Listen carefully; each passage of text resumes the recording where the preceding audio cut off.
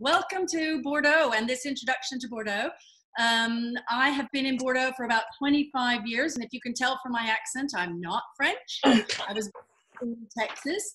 And I like to say that living in Bordeaux is a little bit like being a golfing widow. You either learn about golf or you suffer in silence, and Bordeaux wines are the same. So a number of years back, I did a class in enology, which is the science of wine, and I learned. So I want to say to you is there are no stupid questions. Please do ask questions. And the way you do that is there's a chat function. It should be at the bottom of your screen. You can put your questions in there, and Dustin will moderate at the end of the sequence. So we'll hopefully get to a few questions after I talk to you a little bit about Bordeaux. Now, normally when I do this class in Bordeaux in situ, we have a wine tasting at the end. So please feel free to drink wine with me at the end. I'm certainly going to. But if it's too early for you, in fact, 11 o'clock in the morning is probably one of the best times to taste wine. So without further ado, let me share my screen with you and we'll get on to the Bordeaux tasting. We're going to have a historical overview of Bordeaux, Bordeaux today, Bordeaux diversity. And like I said, normally there's a tasting, but you can do that on your own if you like. So let's start with the historical overview. So there's very little historical evidence up until about the 10th to the 12th centuries of winemaking in Bordeaux. However, we do know who planted the vines, and that was the Romans. So somewhere around 48 or 56 BC, Burdigala, as it was called in those days, was part of the Roman Empire.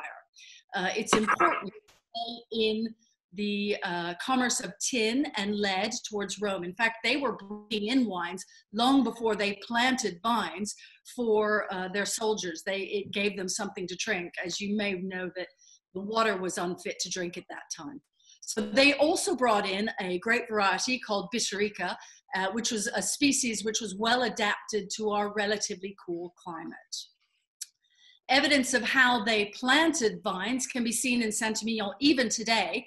They dug out these troughs, as you can see on the screen, the shallow, very, very shallow troughs. They filled them with dirt and they planted the vines in them. So again, there was very little evidence up until about the 10th centuries when the church started the construction of many, many monasteries over from the 10th to the 13th centuries. This allowed for the expansion of the vineyard in Bordeaux. So Bordeaux wines was domestically popular. French wine was seldom exported, and the area covered by the vineyards and the volume produced were very, very low. Is this the real? Bordeaux, like any other business, has always suffered a series of booms and busts. And one of the first booms came in the 12th century with the entrance of a lovely lady you can see on your screen called Eleanor of Aquitaine. And during this time, when she married the Count Henry Plantagenet, who was born in France, in Le Mans, he just so happened to be the son of the king. They got married in 1152, middle of the 12th century. A couple of months after they got married, his father died, which made him King of England. His father just so happened to be the King of England. So he became King of England, she became Queen of England. When they got married, she had given to him as a dowry the Duchy of Aquitaine. Now, Aquitaine was one of the largest duchies in France at that time. So when he became king and she became Queen of England, Aquitaine logically became English territory, and it stayed English territory for almost 300 years. So the Anglo-Gascon government was set up in the Port, which you can visit in Bordeaux today. This is one of the old medieval walls of the city. It was ruled from England, however. The French, needless to say, were not very happy that their country was being ruled by the English, and the French and the English were rivals from the 11th to the 15th century. Sometimes I think they're still rivals. But the Gascons did not like the French crown for many, many reasons, but particularly because they tended to drink Burgundy and Champagne, not Bordeaux. It was much easier to get wines from Burgundy and Champagne into Paris for the French crown to drink than it was to get them all the way from the southern part of France, Bordeaux. So during this time, obviously, our wines were exported into England, and this accounts for the abundance of claret in England. Sales of Bordeaux wines represented the largest volume of commercial traffic in medieval. The port of Bordeaux was absolutely buzzing. So as the popularity of Bordeaux wines increased, the vineyards expanded to accommodate the demands from abroad. And at that time, the English were still Catholic and consumed a lot of wine. So Bordeaux effectively became England's cellar. The export of Bordeaux was halted during the outbreak of the 100 Years' War in 1337. So by the end of the conflict in 1453, and if you count, it's not exactly 100 years, but who's counting? So in 1453, the end of the 100 Years' War took place very near Saint-Emilion, and France repossessed the province, thus taking control of the wine production in the region. This is when the triangular trade started. In 1462, Bordeaux attained a parliament, but it only regained importance in the 16th century when it became the center of distribution of sugar. So the Bordeaux privilege was a tax on the wines coming from upriver, further upriver, because as we'll see in a moment on the map, there's a major river coming through the port of Bordeaux, and any wines coming from further up, the English at the time had set a tax on them. So it was called the Bordeaux privilege. So the Bordelais made a lot of money. In the 14th century, under English rule, only about 14% of wines benefited from this privilege. Over half of all wines sold benefited from it. We're very in the middle of the 15th century. Hang on. Okay, you can hear me okay? So it said I was muted, sorry about that. When the French crown took this area back in the 15th century, they kept that tax break in place, and we all love a tax break. So this is what made the Gascons loyal to the French crown. So it was only halted in 1776. So with the loss of the English demand for our wines, the first thing we went to do was to search for a new market for our wines. And this is the first time the Dutch step in. Now, we love the Dutch in Bordeaux. They were great consumers of the white wines made in Germany at that stage. And at that time, Bordeaux made predominantly white wines. They liked the sweet white wines, but they also distilled them. They had ships, they had colonies, so they shipped them out to the colonies, and what wasn't shipped to the colonies was distilled into gin.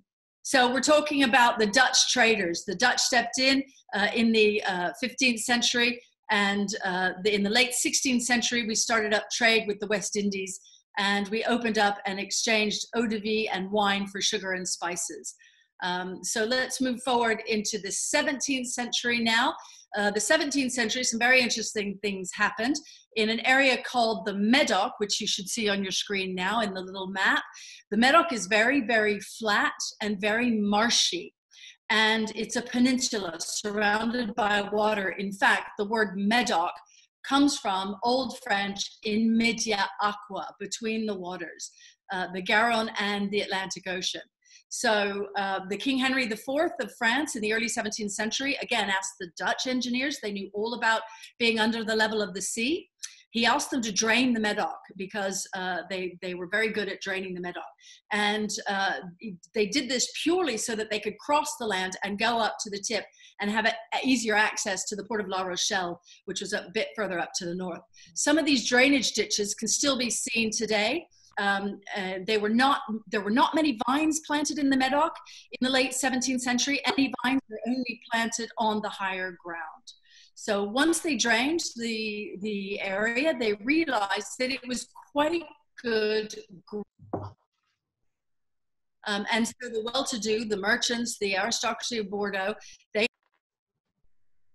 everywhere. So in 1725, the spread of vineyards throughout Bordeaux was so vast that it was divided into very specific areas so that the consumer could tell exactly where each wine was from. This collection of districts became known as the Vignoble de Bordeaux, or the Bordeaux Vineyard. And each bottle was labeled with both the region and the area where they originated from. So sales of Bordeaux wines flourished again, and we had another boom period. I want to talk now about a little guy called Arnaud de Pontacq, who just so happened to Aubryon, and in the late 17th century, he started experimenting with winemaking techniques. Up until then, the wines coming out of Bordeaux were what we call clairés, or clear wines. Clair means clear. So they were light reds between a rosé and a red.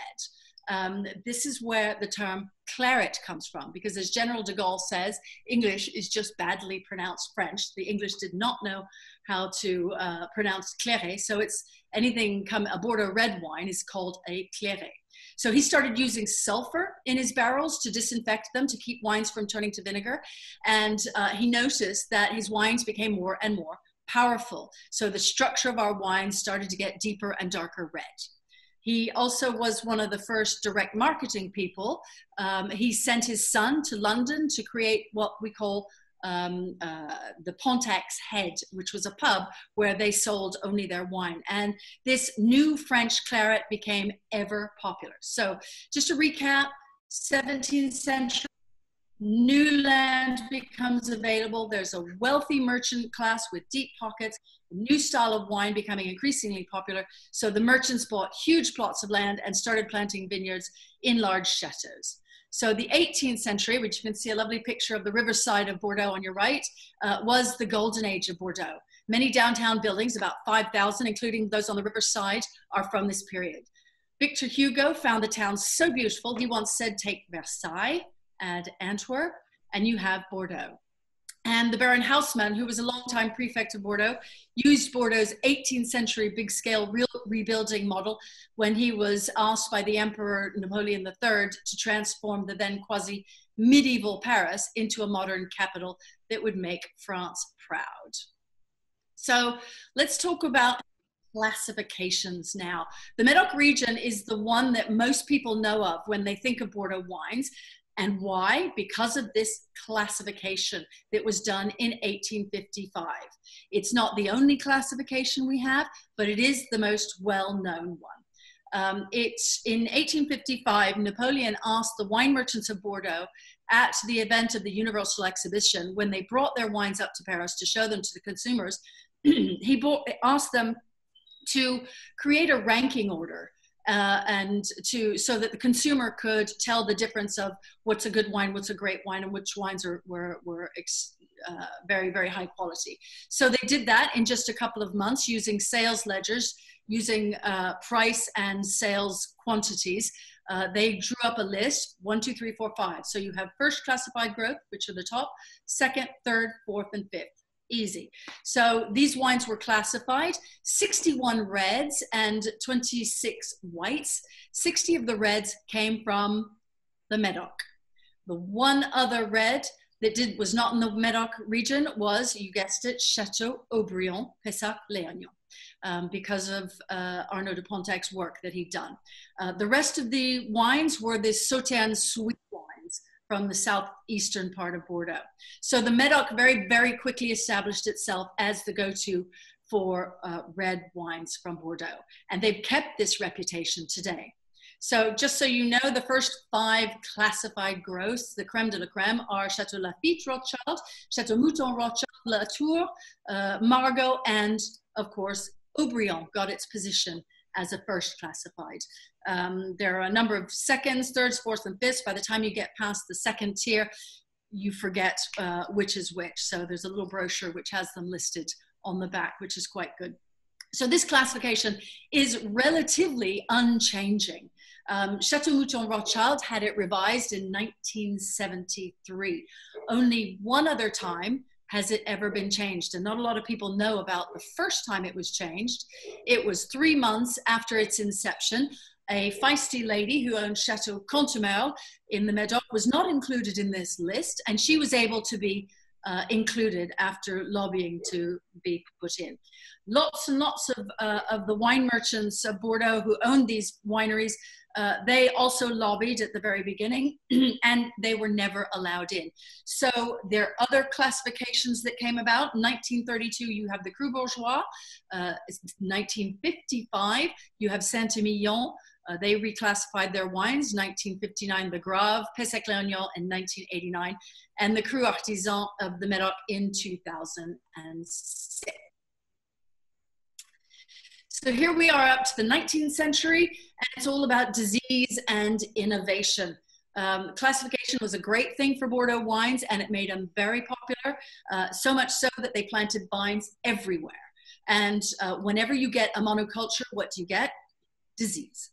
So from 1875 to 1892, almost all of France's vineyards, and particularly Bordeaux, were ruined, wiped out by the phylloxera infestation. Now, phylloxera is an aphid. It's a little bug that gets into the roots of the plants, and it kills the plant before you even know you've got it. It was brought over on American rootstock. The region's wine industry was rescued by grafting, and you can see a little graft. You can see the red stuff is wax around the rootstock. Now, the American rootstock is resistant to this aphid. There is no cure for it. The only solution is to graft on our grape varieties onto American rootstock. So the rootstock doesn't affect the production nor the taste of the grapes. And we did try to plant American grape varieties, but they tasted foxy in our soils. So owing to the lucrative nature of this business, other areas in France began growing their own vines and labeling them as Bordeaux products. And as profits of the Aquitaine region declined, the vignerons demanded that the government impose laws declaring that only produce from Bordeaux could be labeled as Bordeaux.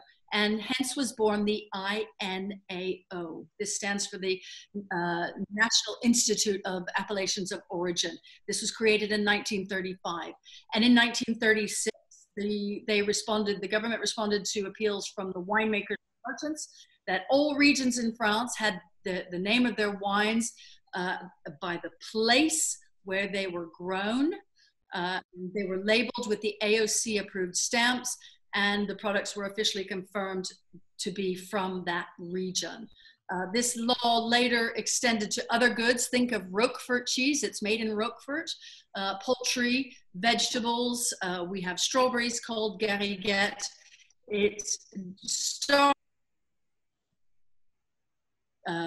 Went over to a lot of other things. So we'll talk about Bordeaux today. Bordeaux is not the largest vineyard in France, but the largest quality vineyard. We sell roughly 6 million hectoliters of wine every year for about a value of over 4.5 billion euros. That's about 50 million cases produced every year, with about half of it, just over half, sold on the French market. So in relation to other AOCs, so other appellations, Bordeaux is not the largest vineyard, but it's the largest quality vineyard. By that we mean AOC. The appellations are all about quality. Appellation d'origine contrôlée. You'll see it on every single bottle. Controlled origin of appellation. We have about 275,000 acres under vine in Bordeaux, and that makes up about 1.5% of the world's planted vineyards. You can see from the slide that Champagne has a mere 83,500 acres. Languedoc-Roussillon, which is often combined, is a very large region, but it only has, under AOC, about 608,000 acres. So we sell, as I said, 4.7 million hectoliters every year. In the past 20 years, the number of growers has fallen from about 15,000 winery estates, properties, domains in 1993 to 5,834 to be exact in 2018. It's not because we're ripping up vines. It's because the larger producers are buying up most of the smaller producers, and they're incorporating them into their portfolios. So therefore, the average estate size has just about doubled from about 17 acres in 1993 up to about 47 acres in 2018. So we have 29 wine co-ops and about 30 wine merchant firms sell 70% of our produce. So we've been drinking wine since almost the beginning of the time today. Wine is produced in over 50 countries and in almost every single state in the US. I'm not saying it's all good, but France is the world's largest wine producer. We're pretty neck and neck with Italy. Italy seems to we go back and forth between who's the largest. But of all of the French wine regions, and you can see, I don't know if you see my pointer down here, is in the southwest corner, we have Bordeaux. So we're about 2 hours north in a car driving to the southern Spanish border, and about 2 hours from Paris on the fast train up in the north. So Bordeaux is probably the most well-known and the most sought after. Champagne up here, of course, is a staple around holiday times and for special occasions. Burgundy here is very well known, and then you have the Loire Valley here. So southwest corner down near Spain is Bordeaux. So we're on the 45th parallel.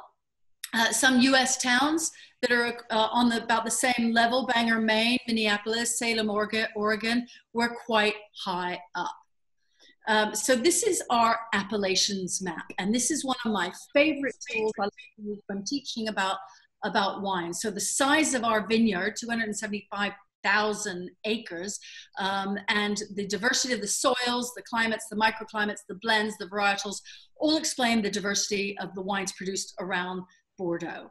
Altogether, we have 65 of these appellations. We'll talk a little bit about what an appellation is. Some of them only produce very small quantities, but we make up about a quarter of all of French AOC wines, so quality wines. So what exactly is an appellation? No, it's not a mountain range. Basically, the concept of the appellations is all about quality. The 20th century is all about rules and regulations. This new legislation and quality protection from 1936 led them to create these 65 appellations who govern everything from the planting of our grapes all the way up to the bottling. So we set rules and regulations as to how closely together we can plant the vines, which grape varieties we can use are governed by the appellations, what we put on our labels, and what chemical treatments we can use, how much sulfur, they govern our yields, absolutely everything. Now, appellation, the word appellation, je m'appelle Mary. My name is Mary. Appellation is just a place name. So what they've done is they've drawn circles around, or they've delimited geographical regions. So you see Pauillac, St. Julien over here in the Médoc. On the other side, you've got Saint-Emilion, Pomerol, Fronsac. All of these names are appellations, and it's like gerrymandering political districts. We've drawn geographical areas where those wines are produced. So any wines produced in Margaux can be called Margaux. Any wine produced outside of that area cannot be called Margaux. So again, 65 appellations. You can see the dots here means what color of wines we produce. You see all these ones here on the northernmost side produce red. The green dot is dry white, and the golden dot is, those are the sweet whites. And then we have rosés and créments. We'll get into that in just a moment. So you may have heard of a region called the right bank or left bank. This is because we have two rivers in Bordeaux. The northernmost river is the Dordogne River, and it has its source way off here to the east in the Massif Central. And the southernmost river is the Garonne River, and it starts in the Pyrenees, and they flow out towards the ocean. They form the Gironde estuary just about at Margaux. And so anything to the right of these rivers is considered right bank, and anything to the left is considered left bank. That's quite important because they're referred to quite often. So Médoc and Grave region, Grave quite simply means gravel. Down here, this orange region, those are the left bank wines, and really anything to the right of, or the northern and eastern side of those are right bank wines. So Saint-Emilion, Pomerol, Fronsac, all of these. This green area in the center is called the entre-deux-mers. Entre-deux-mers means, quite simply, between two seas. So that's that area as well, which is also considered right bank. So we make so many different types of wines in Bordeaux that we like to divide them up into different families to make them easier to understand. The size of the vineyard and the diversity of the soil, the microclimates, the blends, the varietals, explain all the diversity of wines we have here in Bordeaux. We have reds, clairés. Our clairés are very seldom exported. Again, that's our dark rosé. Very seldom exported, but it's a nice light red to have on a hot summer's day if you don't want to have a red wine. Then we do more and more rosé these days, dry whites, sweet whites, and crémant. Crémant is our sparkling wine, and that is made in the traditional method. Only Champagne is made in Champagne appellation. So anywhere else, the same type of wine is called crémant. So we've got crémant in most areas of France. So we like to split them up into 7 different families. We've got Bordeaux and Bordeaux Supérieur, which is 40% of our surface area planted. These are red wines. They're very good value for money and kind of entry-level wines. The next area we have are the Côte wines up here, 13% of our surface area planted. Côte means slopes, and these are the limestone slopes on the right bank. This is where you get quite a lot of very, very good value for money, quite a lot of restaurant wines. You find quite a lot of Côte wines in the US. I highly recommend trying some of them because they are very, very affordable. And then we have the Médoc, Grave, and Pessac-Léognan. So we've got the Médoc, which is 14% of our wines, and then Grave and Sauternes of our wines. And then we've got Saint-Emilion and Pomerol.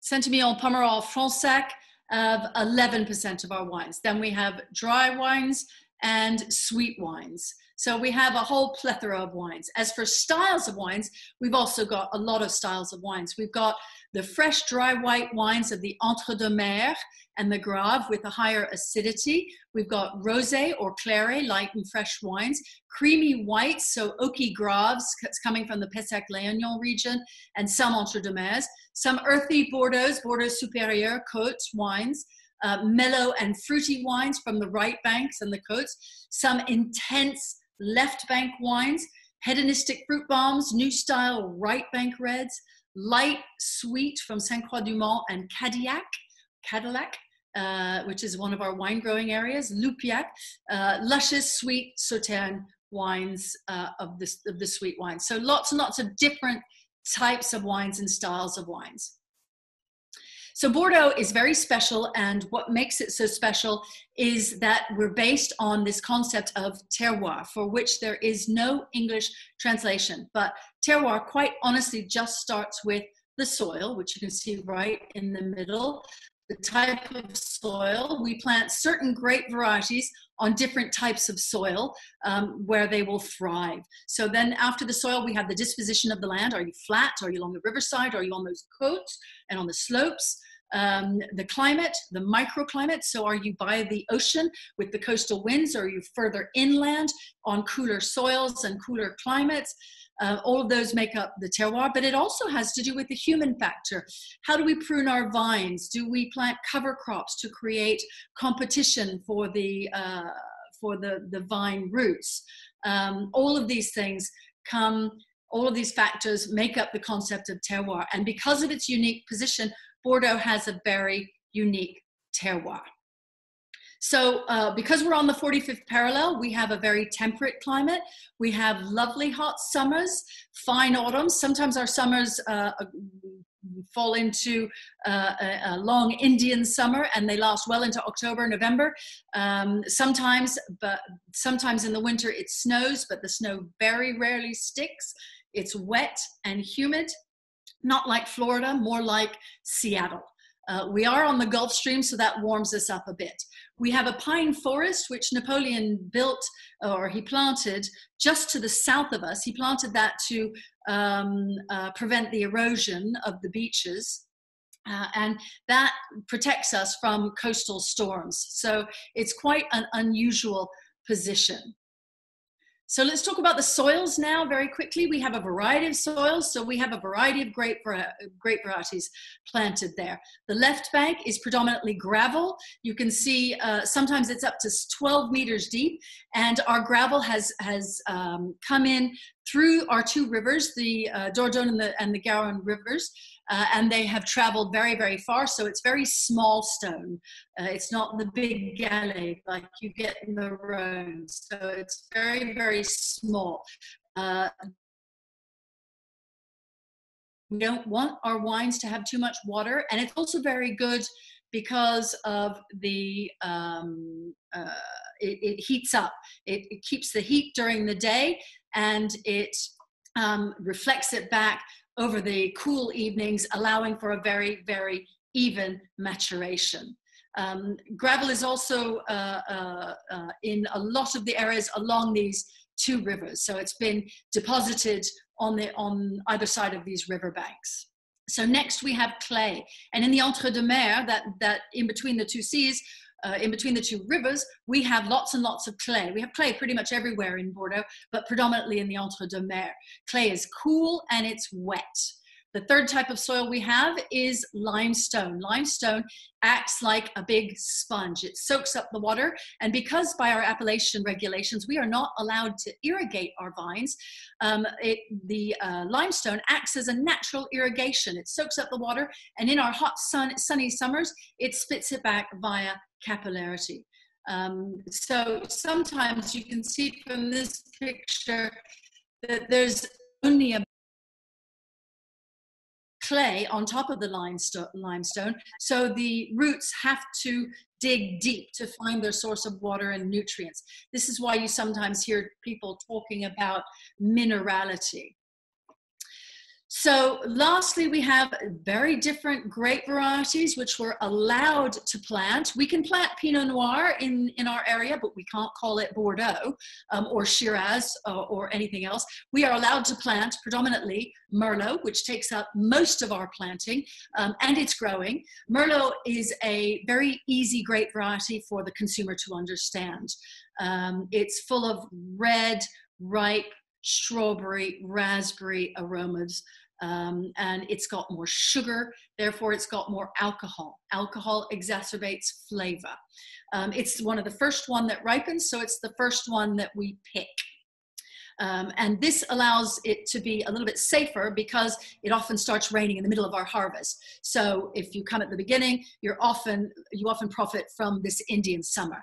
So in Bordeaux, I don't know if you know this, but we blend our wines. In Bordeaux, it's all about the blend, all about the location, all about the area, and less about the single varietal. We do have a few single varietals, but not many.